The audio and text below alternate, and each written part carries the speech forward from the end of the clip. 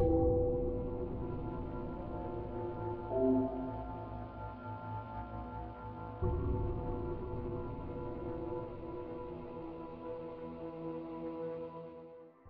week before the earthquake and tsunami, I was in Tokyo and I was at Hiroshima on the Science Council. So I had just left Japan when I learned about the earthquake and then the tsunami, which caused such a tremendous loss of life. Up to 20,000 people died and villages were destroyed. Ships were brought up on the land. It was terrible, and it was so much so there was a lot of humanitarian efforts right afterwards to try to save the people. And then the reactor started melting, and it was early on, it was a concern, and there were hydrogen bubble explosions. The containment hadn't been breached, but it did release a few days later radioactivity into the environment. And so there was then great concern about what this all meant, and with regard to the United States, with regard to the Japanese citizens, with regard to the world on this exposure to radiation. And during that time, I was interacting with my Japanese colleagues, about, the first thing was to get the reactor under control. That was the most important thing, and that didn't happen until December of that year when it was in cold shutdown. And so there was always this concern of the 3 reactors then releasing more and more radioactivity in the environment. Fortunately, and this was the thing what the Japanese did, they did everything properly. They sheltered in place. They restricted the food supply, and then they evacuated people. And so during this evacuation, because of the concern of a very serious event, the people left their home, and there's probably about 150,000 people were evacuated on those that lived near the Fukushima reactor site. The evacuation was not without harm because there were ill people. Although this was in February, it was actually quite cold there at that time, and there was 60 to 70 people died because of the evacuation, with hypothermia, not being able to get the medical care that they had. There was this trauma that was actually associated with the life-saving efforts and evacuation.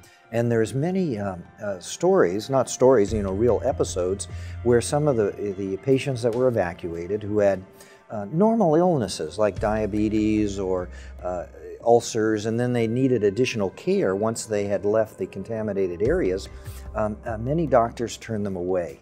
Many of the hospitals turned them away because of this fear that they may in fact have been radioactive and somehow they would contaminate other people. And this was, of course, very, very inappropriate, and the people had been screened after leaving Fukushima and actually had yellow passports saying, I'm clean, there was no detectable activity. If there had been some radioactivity on their clothes, they were showered and a change of clothes was provided. So, but still, even through this process, and it was physicians, radiologists too, it just wasn't the general, population. And so the exposures to the populations and even to the workers was relatively small and will not result in adverse effects. Nonetheless, one of the big issues that we have today with the Japanese and the people that were evacuated is the psychological effects. That the effect of being evacuated, the fear of radiation, is causing mental disorders, which are real health effects that are occurring now, not some theoretical effect of radiation-induced cancer that may occur 20 or 30 years from now. There's no question that there's still a fear, a perception that radiation is more hazardous than it actually is, and also a perception that the individuals around the Fukushima reactor did receive such high doses of radiation that in fact they will be harmed or their children will be harmed.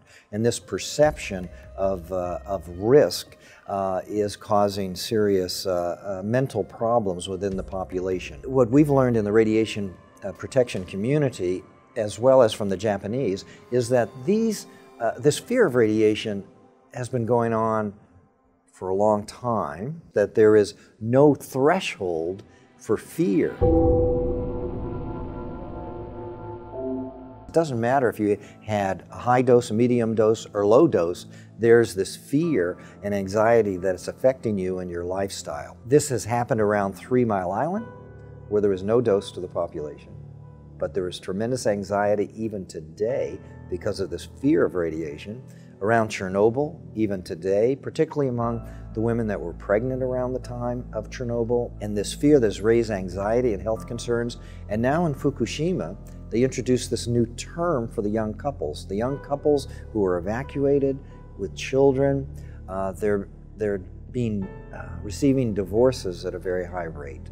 And they coined this new term, atomic divorce, that takes this into account, this inappropriate fear of radiation. So it's sort of like, and these are real effects that are happening right now, 2 years after an accident where there was hardly any dose to the population. And people are suffering, there's anxiety, lifestyles are changing, they're smoking more, they're drinking more. The children that have been evacuated are experiencing a stigma because supposedly, you know, they've come from Fukushima and they are some ways unclean or inappropriate and you don't deal with them. It's a very, very difficult circumstance.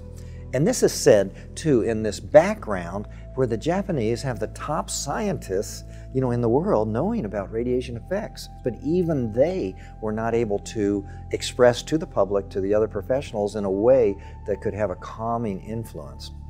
So we need to do better in education about radiation. We need to do better even on the terminology. You know, if you read the newspaper and the media, it'll say, deadly radiation was released from Fukushima. Hazardous radiation was gotten into the environment. But no one ever uses the term like when you go to the doctor and you're cured of cancer from radiation, say the healthy radiation. Part of the problem was that the government and the scientists and the media did not communicate properly and effectively to the population at the time of the reactor accident, and even now, these 2 years later, it's a major concern. This lack of understanding, the lack of communication, lack of education. There wasn't a good communication to the public, but also we learned that the doctors, the scientists, the so-called experts should have a better understanding of risk, and they didn't.